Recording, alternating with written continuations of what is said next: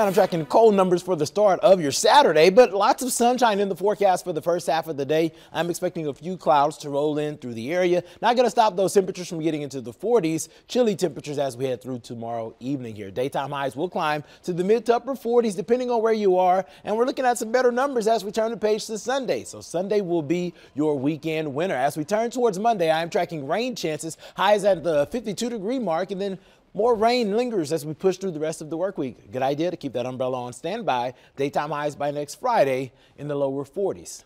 Stick with us online at WMAR2news.com all day for updates on top stories and breaking news. Also, for news and weather while you're on the go, download the WMAR2 app in the App Store. You can watch live radar and get breaking news sent straight to your phone. Thanks for watching. I'm Patrick Pete. This WMAR2 News Update is sponsored by Jones Junction.